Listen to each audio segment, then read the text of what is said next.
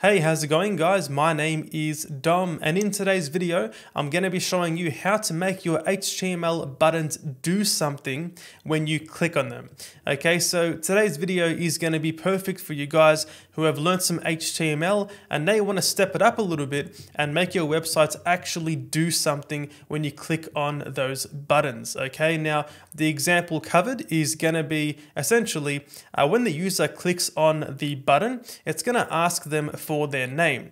They can then enter their name and it's going to then display their name in a nice greeting message on the page. Okay, so very simple, but if you haven't used JavaScript before, today's video is definitely going to interest you. Now, before jumping right into the code and making everything work, today's video is sponsored by FusionCharts. FusionCharts is a feature-packed library full of responsive and interactive charts, graphs, and gauges, making it a perfect fit for your next dashboard or data visualization project. Let me show you how easy it is to create a bar chart using FusionCharts. To install, you can use npm, or you can paste in the HTML using FusionCharts CDN. To render a chart using FusionCharts, we can create a new chart container in the HTML. We can now head inside the JavaScript below and create a new instance of FusionCharts, passing through all of the properties and options, including the chart type. We can then pass through the data itself and then lastly call the render method and we're good to go. And as we can see, it was that easy to create a bar chart using FusionCharts. You can also change your theme. I can paste in the Fusion theme right there and then provide the theme as being Fusion. Then if I go back in the browser, we're going to get this beautiful theme right here. It also integrates nicely with your favorite JavaScript frameworks such as React, Angular, or Vue. So go to fusioncharts.com or click on the link in the description below to begin your free trial today. Okay, so we can see here, we're starting off with a new index.html document with nothing inside the body. Now, if you guys aren't using Visual Studio Code as your text editor, I do recommend that you actually go ahead and download it for this video because it's going to make it a little bit easier to follow along. And you're also able to access the extension, which is called Live Server. And this here, once you install it, it's going to allow you to automatically refresh your code changes in the browser. So if you make a change to your code here and go back in the browser, it's going to instantly refresh. So once you install this extension right here, you can then head back inside your code and just press F1. Then you type out live server, open with live server, and now it's going to open up your web page inside the browser right here, and any changes you make is going to be automatically refreshed. Okay, so once you're inside the web browser, the first thing to do is going to be to head inside the top right corner here, press these three dots and drop down to the More Tools section and just click on the Developer Tools right down here. So it's currently off screen, but it's right down there. Or you can just press F12. Okay, so once you're inside here, you're going to see the console. If you can't see the console, just go to the console section at the top and you should be good to go. So this right here is the JavaScript console. You're able to log things out using JavaScript and it's going to appear here. This is going to help us inspect what's actually going on with the code we're going to write today. Okay, so we can just clear the console right up here and push it to the right side and we can head back inside the text editor. So let's get a new HTML button inside the body. So let's make a new button right here with a type of button, okay? And for the button text, we can just say something like click me. Very straightforward. Now, we're going to also want to give this button here an ID. So we'll say ID is equal to, then just say my BTN. Now, you're going to want to use camel case here, which means basically lowercase for the first word in your ID, and then first letter, and then uppercase for every letter after that. So we can see here we get lowercase m, y, capital B, T, N for my BTN.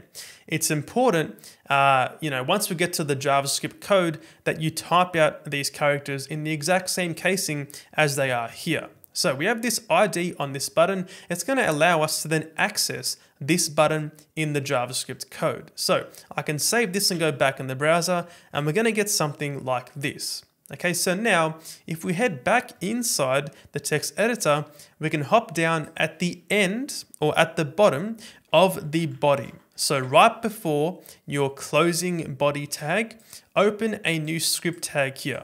Inside here, we can put some JavaScript code. Okay, so firstly, let's get a reference to this button in the JavaScript. Okay, so right down here, we'll type out const mybtn is equal to document dot get element by ID, then pass through here mybtn. So what's happening right here? Well, we're defining a new constant. Okay, you may have heard the word variable, every now and then. It's a very similar concept. So basically, we're just saying, look, when I say mybtn in the JavaScript code, I'm referring to this value here. And this value is going to get us a reference to this button in the HTML. So we're saying here, let's access the document and we'll say, get me the element or the tag, okay, with the ID, so by ID, with the ID of mybtn. Okay, so essentially we're saying, look, this has to match this right up here. Okay, now this constant here doesn't need to be the same name as your ID. We can call this bottle, as in water bottle. Let's type out water bottle as an example, right? That's still gonna work, okay? Only this needs to match up, the one in quotes, okay? Now, if I drop down here, I'll say console.log, then pass through water bottle. So basically, we're just saying, look, let's log to the console, the developer tools, the value of this constant. I can save this and go back in the browser. We can see we get this right here in the console, a reference to the HTML button. As we can see, upon hovering over it, you're going to see in the top left corner also be a little bit hovered or a little bit, visible there. Okay, with the pink and the, green and yellow. So that's your reference to your button. You can now do things with that button in the JavaScript. So going back inside the text editor, we can drop down and we're going to make this button do something. So we'll say water bottle. Now I might just make this back to mybtn just for a little bit more. I guess it makes more sense, right? It's actually a button, so we'll say mybtn or my button. So we'll say my button dot add event listener. Okay, so on that button, we're going to say click inside your double quotes here.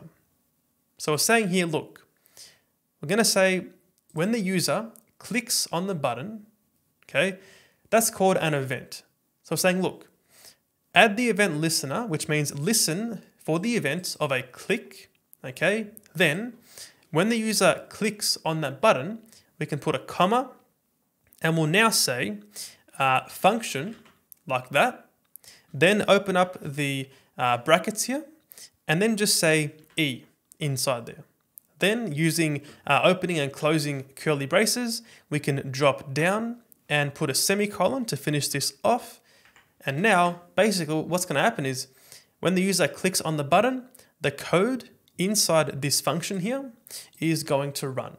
So a function is just like a little holder for some code. Okay.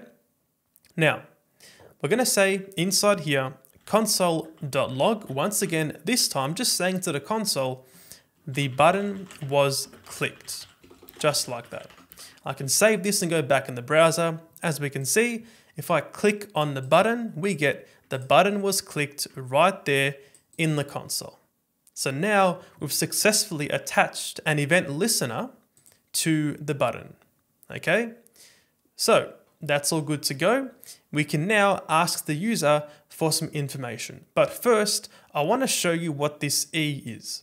The reason why I'm showing what this E is because you're probably going to see this E quite a lot as you go through more examples online and follow more tutorials and so on. So this E here, if I console.log and I log out the value of this E, go back in the browser, click on the button, we get this right here. It's called a pointer event. Basically, this here, if I expand this out, it's called it's an object in JavaScript which contains a bunch of information about what just happened, the event which has just occurred. An example might be this. If I was to hold the control button on my keyboard and click on the button again, we can see the second time here, if I expand this object, we can see there's a property called control key with a value of true. This means I was holding down the control key at the time I clicked on the button. Okay, so like I said, it just contains information about the event which has just occurred. If I go back to the previous example or the previous click and expand this one, we get control key is false this time. So it wasn't held down. Okay, so that is what that E means. It's just information about the event. So going back inside the text editor, we can change this to now prompt the user for their name. So we'll say const response, or I might say name here as this constant, is equal to prompt. Okay, then in brackets here, we'll say something like, what is your name? So basically, this code right here is going to ask the user for their name in the browser. Then it's going to store their response inside a constant called name. Okay, so now we can just say console.log the value of the name, go back in the browser, click on the button, what is your name? I'll say my name is Dom and press OK. In the console now, we get Dom.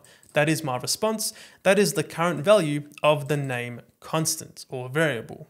Okay, right. So now moving forward, we can get my name to be displayed in the actual browser or in the document itself. So now if I drop down here, I can remove this console.log and I can now say something like this. I'll say document.body.inner HTML is equal to, and then within here, I can say h1 and I can say welcome.